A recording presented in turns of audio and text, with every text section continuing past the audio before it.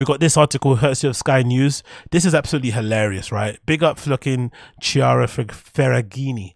Chiara Ferragni. Ciao guys, this is Chiara Ferragni. Ciao guys, this is Chiara Ferragni. Ciao guys, this is Chiara Ferragni. Ciao guys, this is Chiara Ferragni. I know of this lady because during my time working at Depop, she was one of the top Depop influencers. She had a Depop store and she would legitimately move units, like, and obviously accordingly the company would obviously move mountains to accommodate her. And I think because I did a lot of work in marketing, a lot of work in influencer marketing, content creation and shit, this was the first sort of influencer I remember stumbling across in my professional working career who actually sold stuff. Because there's a lot of influencers out there who are just all image, right? They have the image online, they have the followers and shit, but when it comes to actual numbers, when it comes to sign-ups, when it comes to user acquisition, when it comes to checkouts and stuff and selling products, they don't actually move any units whatsoever.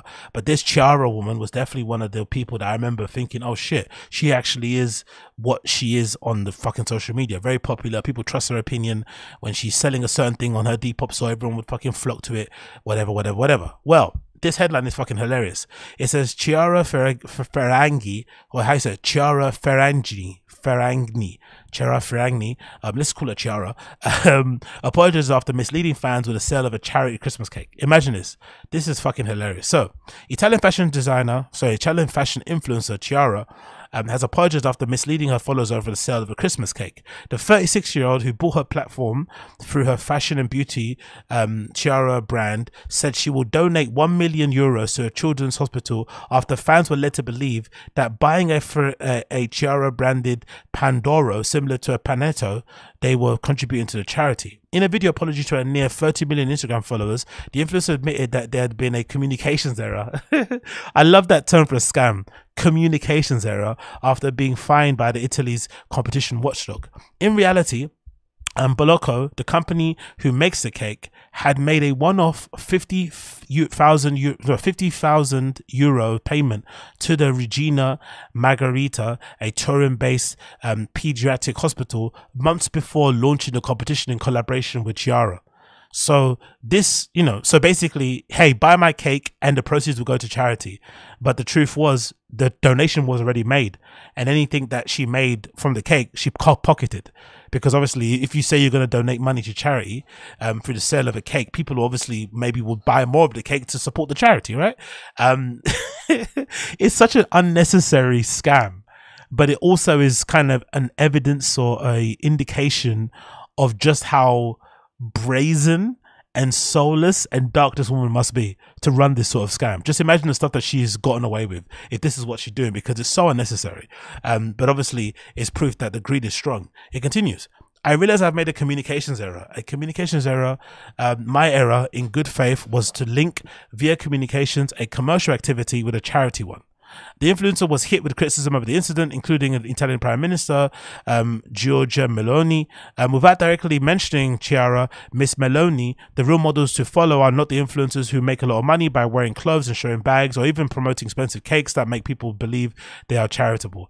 Businesses run by the mother of two were issued a €1.5 million fine by antitrust authority AGCM. Chiara said that she would appeal the fine, calling it disproportionate and unjust, and said that she were just to get a reduction on her fine, she would top up her donation with a sum equivalent to that discount.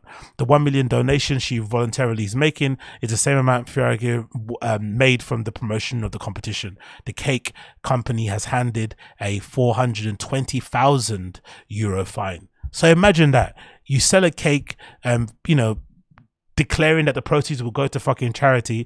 None of them go to charity. You pocket it, and you only get and she only admitted it because she got found out, by the way. So don't give her any fucking props or claps or adulation for it. She got fined. That's why she fucking admitted it. And even now she's saying it's not true and is contesting it and appealing it and wants to get the fine fucking reduced. But it is kind of proof of just how scummy the influencer scene is in general, because these people make crazy amounts of money doing absolutely nothing anyway, right? And usually you can make a lot of money doing nothing if you just kind of double down on doing nothing.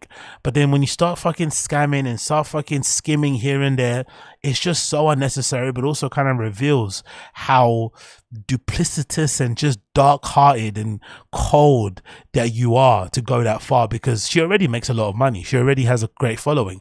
Why would you need to, you know, embellish this whole story and say you want to fucking, you know, donate the money from the cake sales to a charity when it's already been donated, and all the money from the cake sales that you made goes straight to your pocket? It's absolutely horrendous, really. But also another reminder that charity, really, you know, if you want to contribute to a charity, do it yourself directly. You know, find one yourself.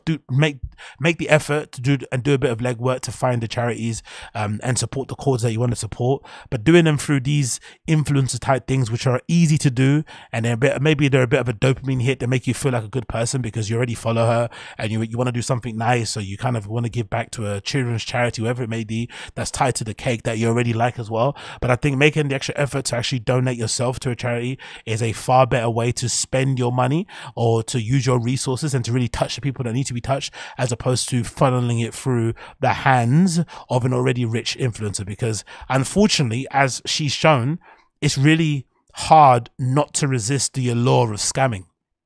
Once that money hits your Shopify, once it hits your PayPal, it's probably really hard to decide, okay, I'm going to send that to the charity. It's probably easier just to say, withdraw my account.